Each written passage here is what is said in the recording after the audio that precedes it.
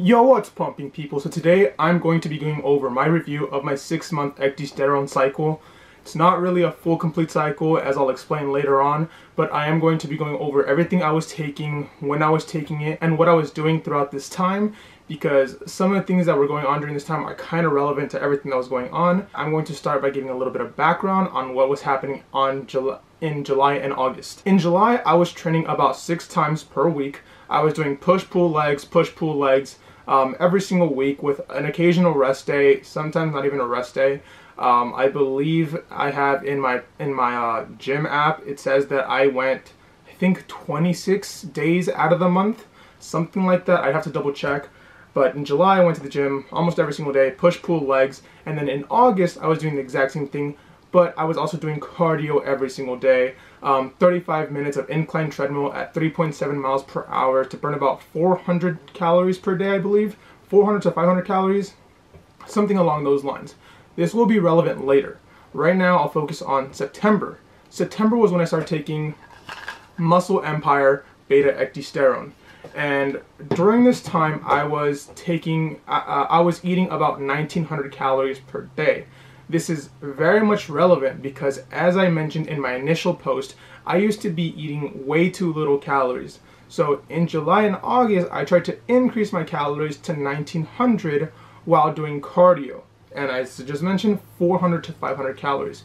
So my calorie increase wasn't that great, but in September, I was now doing 1900 calories per day. The first time I started taking Muscle Empire Beta Ecdysterone was Labor Day, so September 6th was the first day that I started taking this ecdysterone. And within a week, I went from squatting 2 plates to 2 plates and 25. And this is going to be a very much recurring theme where I am not sure what part of this is the ecdysterone and what part of it is just my natural potential as I started increasing my calorie intake, because I had, as I mentioned before, I was eating way too little, so now that I was eating more calories, I probably just had more energy in my system. So now that I was consuming 1900 calories per day, do we know for sure that it was with ecdysterone? We'll kind of get into that, but I went from squatting 2 plates to 2 plates and 25s. And this is very much relevant because on one specific day that all the machines were taken, I decided to just jump on the leg press. Now, at my gym, 2 plates and 25s is about 250 pounds. On the leg press machine, I was able to do, I believe it was 320 or 350 pounds on the leg press. It wasn't too difficult, I was progressing well, but long story short, this resulted in a leg injury on the IT band. It was 5 months in the process. But basically, I had a minor tear in my groin, and I had a minor tear in my IT band, which, this injury happened on September 12th, and today is February 28th, and my leg is still not fully healed, and I only recently, and I mean like 2 weeks ago, started being able to train my legs again, and I'm still not able to fully walk like I used to. This is very relevant because during this time that I was taking Muscle Empire Beta Ecdysterone, I was no longer able to train legs.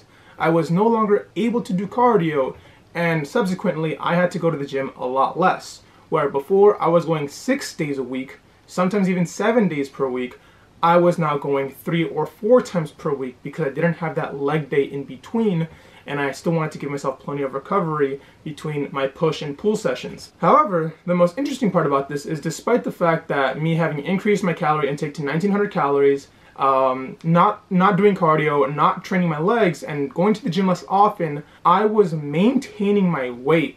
But the most impressive part about that was not only that I was maintaining, I was getting leaner. I was losing about 1 pound per week. When I started my ecdysterone cycle, I was 175 or 176, and by the end, I was 171 pounds.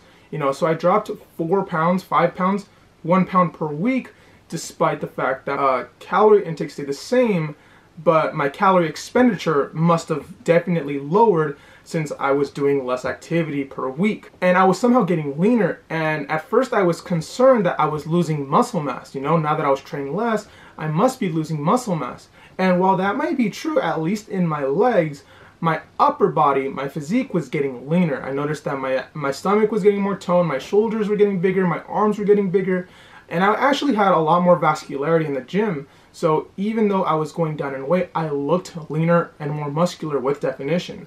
So something was definitely going right with Muscle Empire Beta Ecdysterone.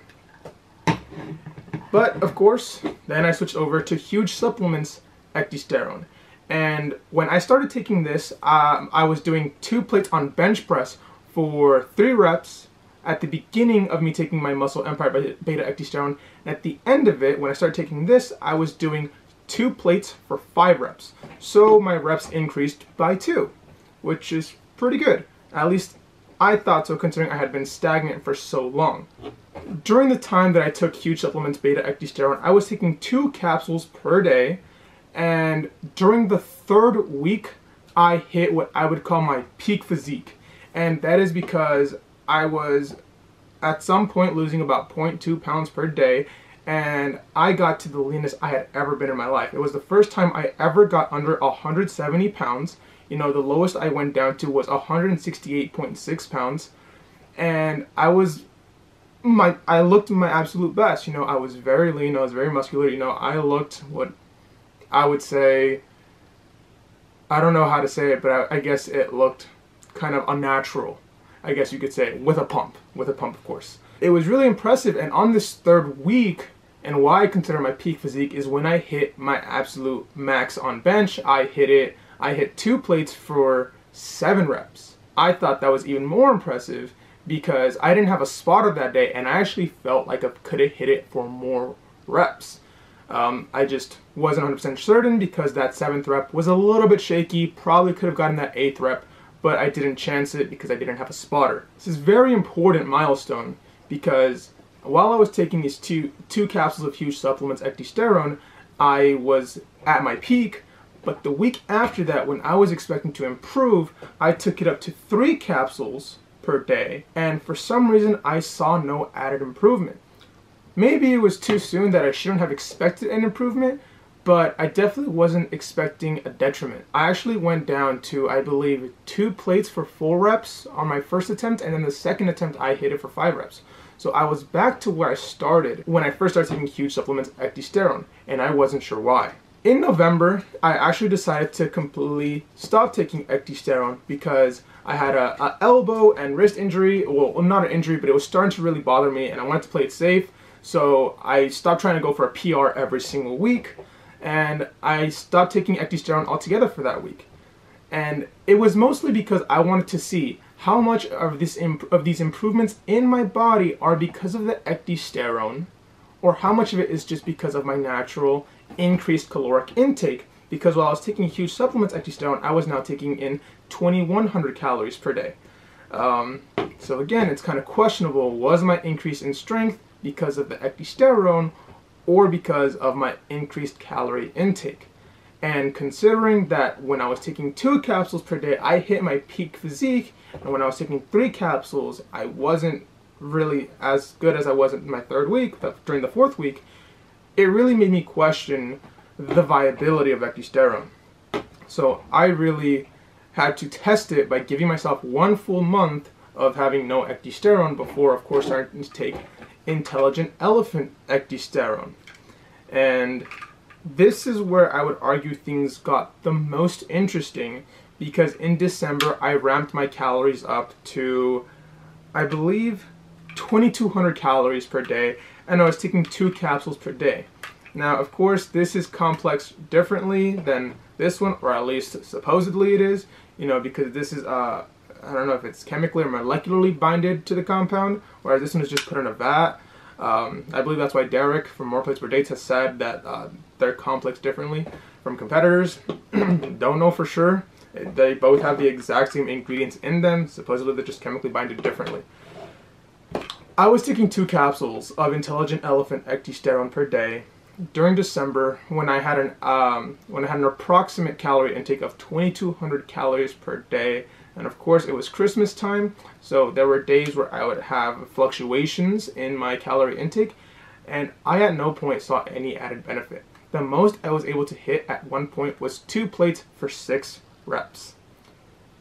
And this really started making me question the viability even more, because this ecdysterone was supposed to be the strongest bioavailable version of ecdysterone in the market, and for some reason I still wasn't seeing any benefit. This was really concerning, and I honestly wanted to stop taking them altogether, but I thought, you know what? I originally planned out to take 3 capsules of this ecdysterone, so I did that. In January, I increased my calories to 2,300, and I started taking 3 capsules per day. And it is very important to state that around this time, I was maintaining 171 to 172 pounds consistently throughout December and January, even despite in December I had higher calorie fluctuations. And again, I saw no benefit. During January, when I was now taking 2,300 calories per day, I once again did not see any benefit while taking 3 capsules per day. And at this point, I was almost certain I am likely a non-responder. I didn't know this for sure, but I wanted to find out, so come February, I actually removed ecdysterone once again from my regimen. I just tried to jump off the bed. During this time, I was now taking 2,400 calories per day with absolutely no ecdysterone. I also implemented the vertical diet, and I dramatically increased my carb intake. This was very concerning and very alarming for me because I was changing several variables. Not only was my calorie intake higher now, but my protein intake was drastically reduced, and so was my carb intake. Well, my carb intake was drastically increased. You know, on average, I was consuming about 200 to 250 grams of protein per day without even meaning to, whereas my carbs were about 180 grams per day, somewhere around those lines. I'd have to double check.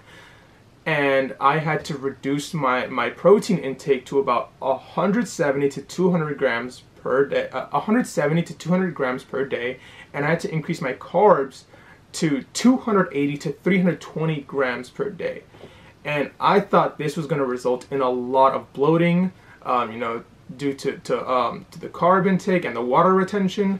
But for the most part, in February, I still maintained myself anywhere from 172 to 174 pounds. I am not 100% sure if it is partially because of the ecdysterone, why I ended up gaining a little bit of this weight, or if it was just because of my increase in calories on top of the calorie content that I was taking, because I was no longer intaking as much protein. I was now consuming a lot more carbs. I don't know, but yesterday I actually decided to replicate to the best of my ability my peak physique during my 3rd week of huge supplements ecdysterone, and it was the first time that I was actually able to exceed that previous milestone. And this was very important because in January and February, when I had taken a rest for my elbow and my wrist in November, actually ended up becoming a lot more noticeable and concerning issue in January and February. So I had to lay off the heavy weights substantially. You know, they got to a point where I was no longer lifting 2 plates. I was only lifting about a plate and 15s just for reps, just to play it safe on my elbow. But yesterday, after being cleared for my elbow, I got an X-ray done, said everything was fine. I was like, all right, you know what? I'm gonna attempt a new PR on bench press, and sure enough, I was able to do that. For the first time in about 4 months, I was able to do 2 plates for 8 reps. And I try to replicate to the best of my ability my same physique, and I feel like I was very similar. You know, I showed my girlfriend the 2 pictures, and she could not tell the difference between the 2 pictures, other than the fact that in one of them, I was more leaner, vascular, and muscular, and in the other one, I still looked like I had sizable improvements. The difference was about 4 pounds, because in October, when I had first taken that picture, I was 168.6, whereas in this other picture, I was about 172.8. So there was a bit of a difference in weight discrepancy, but overall I looked the same, and my physique had now superseded what I was doing in terms of strength while I was taking ecdysterone. All this to say that I did enjoy taking all these ecdysterones. Actually, during all of them, I would say that I reaped some sort of benefit. whether it was placebo or not, I did see increased muscle mass. I did see more vascularity. I had a leaner physique, and what I planned to do from the very beginning when I started taking ecdysterone was I wanted to be able to increase my caloric intake without getting fat. And you know, I am proud to say that in January I was taking 2,300 calories, and in February I was taking a little bit upwards of 2,400 calories. You know, it was anywhere from 2,430 to 2,460 calories. And my physique is still comparable, and I'm still at one of my lowest weights I've ever been, and I can confidently say I'm actually really happy with my current physique, which is something that I've struggled with for about 6 years now. Do I want to be leaner? Yes, absolutely, but at the same time, I'm okay with where I'm at right now, which leads me into my upcoming goals. In March, I'm going to be implementing creatine. And I'm going to be starting my leg training now that my leg has been cleared after 5.5 months. You know, I'm going to see what sort of differences I can make.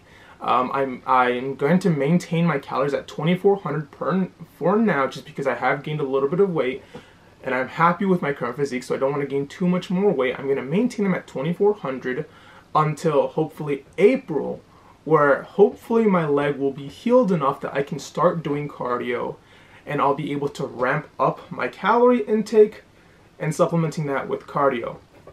And then, of course, in May is when I plan on taking terkesterone.